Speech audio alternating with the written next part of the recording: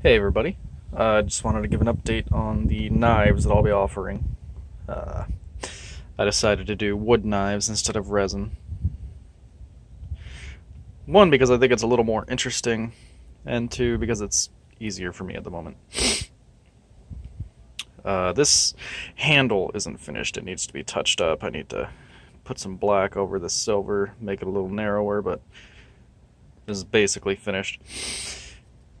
This is actually the same make and model as the screen used new Halloween knife.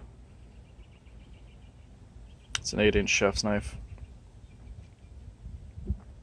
I'm using another one of those that I have that I ground off so that it's flat on one side to make a template for this. This one got messed with a little bit, so it's not exact to the shape and size. You can see that the edge is a little longer on the real one, but you know, that's just from prototyping. And then the rivets will be larger on the knives that I offer on the website. And I'll also have an option for chrome painted blade so that it looks more like a shiny metal. I mean, this isn't not convincing. Like, if you're using this for a fan film or whatever, it's dark shots, you don't show the thick-ass knife. I'm going to work on getting these thinner, too. I'll see how thin I can get them while keeping them sturdy. But, you know, you're using this for fan film, so you don't stab your actors. Looks pretty convincing in the hand. It's just the thickness, which, again, I'll be working on, so we'll see how that turns out.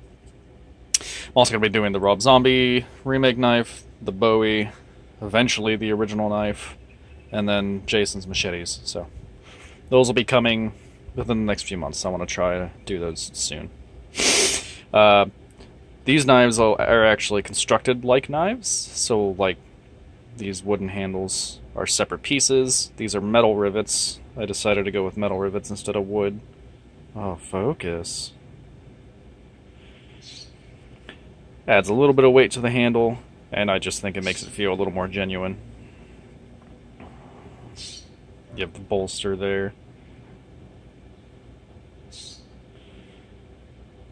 And then you have a artificial, well, it's a real edge, but it's not sharp because it's wood. What do you expect? But this knife in particular will probably be like $60 or $70. You can get a blood-covered variant too. The other ones I'm not quite sure yet.